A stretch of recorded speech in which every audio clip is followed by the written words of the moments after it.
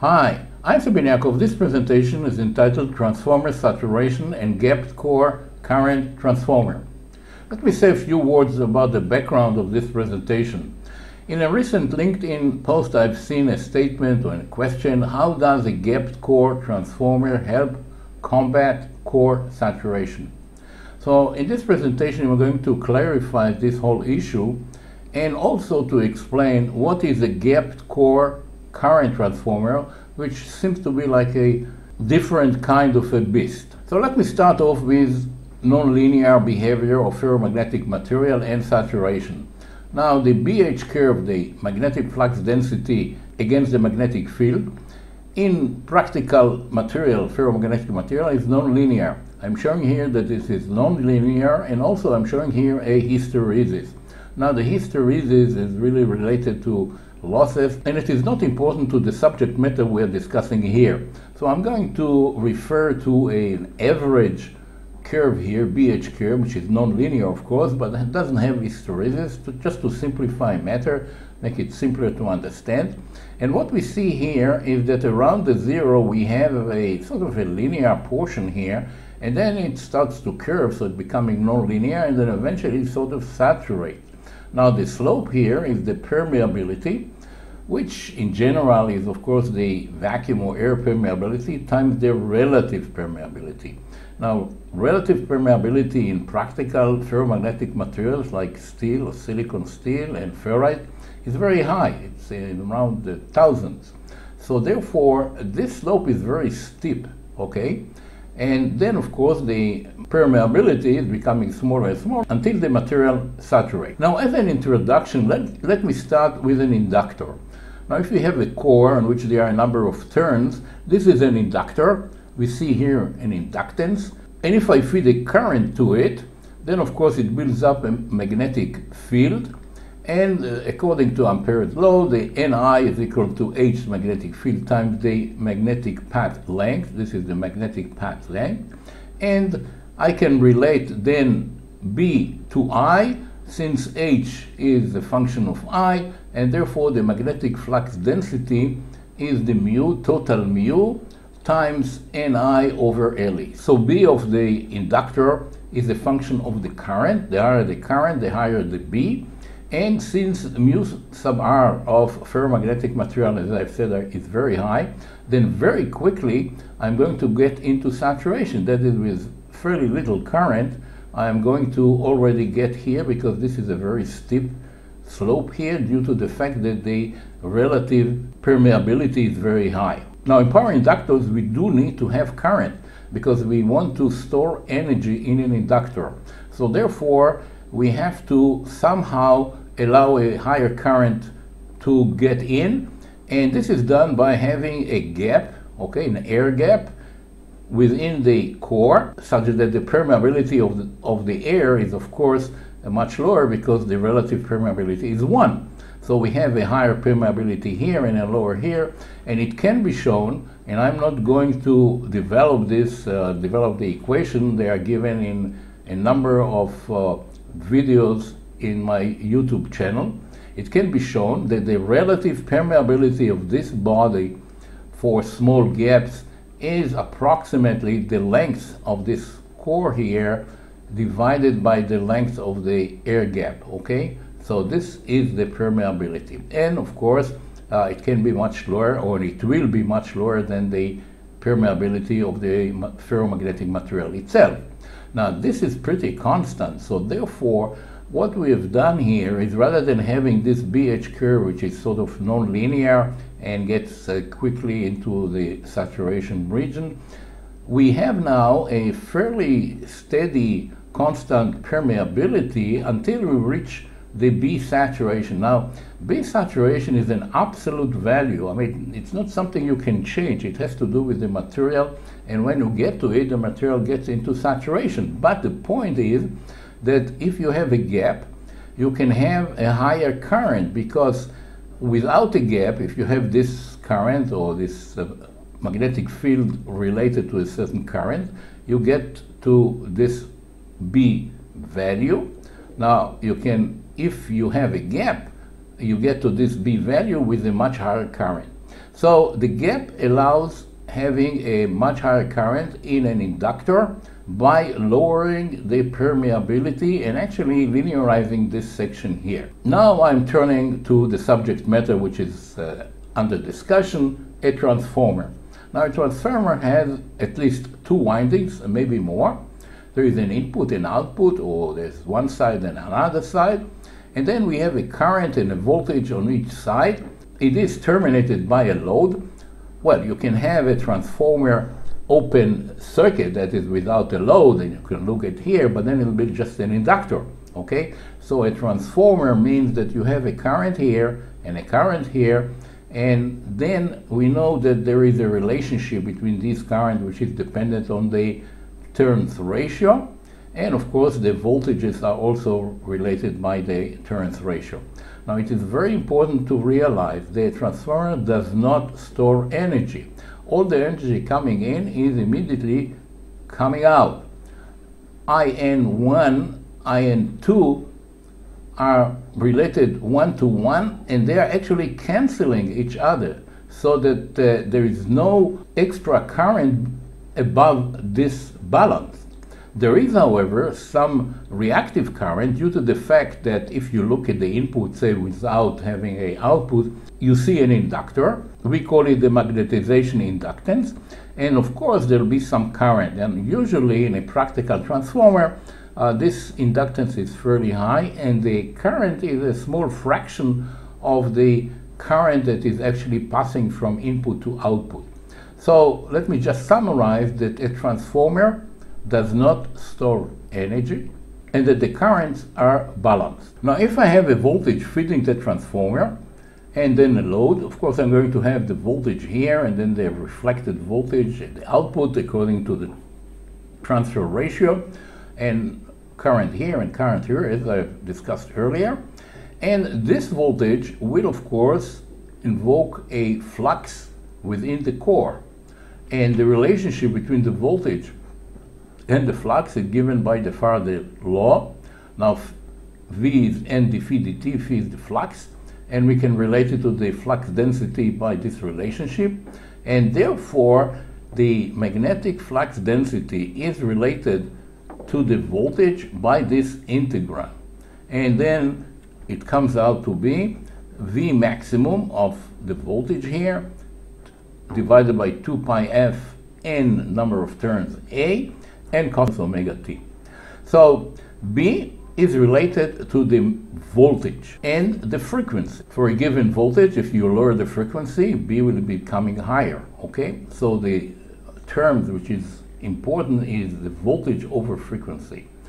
So for a given voltage over frequency, you have a certain magnetic flux density, and obviously if this term becomes larger and larger, you'll get into saturation, because again saturation is when B is reaching the value of B saturation of the particular material. Now what will happen if you'll put a gap? Well, if you'll put a gap, then nothing actually changes. Everything is the same, and the Faraday's law still holds, this equation holds, and B is still a function of the voltage and frequency, so nothing has changed. What will happen, however, is that the magnetization inductance will be smaller, because now with a gap we have a lower permeability, or relative permeability, and therefore the inductance will be smaller, and the current here circulating in this path will be larger. But as far as saturation, things have not changed, because this is determining the relationship between B, in fact, and the voltage. And once this relationship is given, then it doesn't matter whether there is a gap or not. So saturation of a transformer is a function of the voltage, or you might say the factor of voltage over frequency. This is what is determining saturation of a transformer. You cannot change it by a gap. Now what about the current transformer? In a current transformer, we are not feeding a voltage here to the primary, or rather a current. Now N1 could be in fact one turn, like a wire coming in and out, and then N2 will be a larger number. So the current coming in is then transferred to the output according to the turns ratio. Of course, if this is 1 and this is n larger than 1, then this current is smaller. And then this current is passing through this load, through a resistor, developing a voltage which is proportional to the input current. Okay, so the voltage at the output will be the current times this turns ratio times RL.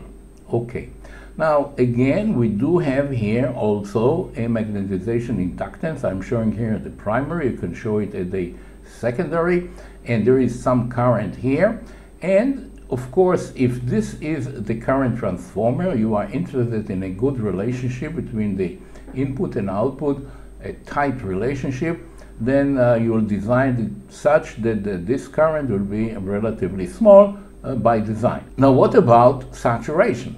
Well, what will cause saturation is the voltage, because the voltage is related to the magnetic flux density. So, as you pump in higher and higher current, the voltage goes up, and this is exactly like having, say, a voltage source here. It doesn't matter, okay? You impose a voltage here by the sheer fact that you have a current passing through the resistor, and once you go to a high enough voltage, depending on the frequency, of course, then the core will go into saturation, exactly like we've seen it before.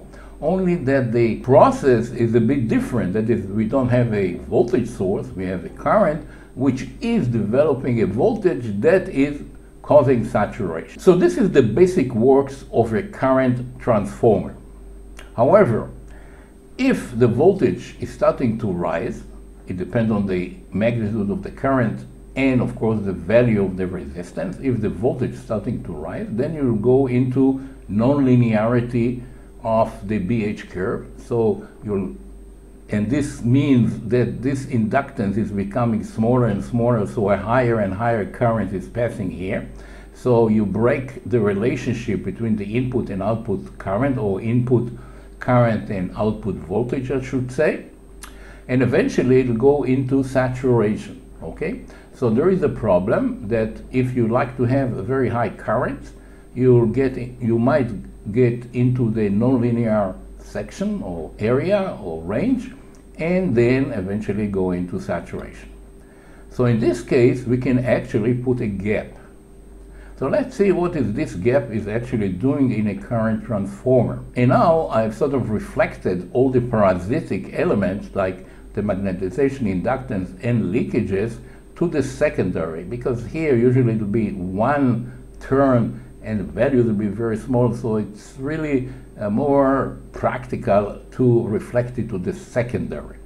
So what will happen here is, as we have a gap, this inductance is smaller, and therefore the relationship between the input current and the voltage across RL is a function of how much current is passing here, okay? So I'm actually paralleling our load with a fairly low impedance, so that what we have now is a load that looks like that. And the output voltage now is the input current times the turns ratio, of course, times this impedance. So first of all, there's going to be a phase shift. Secondly, the magnitude will be dependent also on the frequency, because the impedance is a function of the frequency, because we have an inductor here. So this really is good for one frequency, like in a line frequency, and certainly not for any waveform of a current or pulses, because if you have a pulse here, then it's going to be a big problem with this inductor. So therefore, it is limited for one frequency, because another frequency, the Z, the impedance is different and the ratio will be different. So it's for one frequency and sinusoidal waveform, and if you have a large content of harmonics, there might be a problem here. So it's rather limited. However, what it is doing is two things. First of all, it's linearizing the response, because with a gap, we know that the BH curve is becoming linear, so we have linearity over a larger range. This is number one.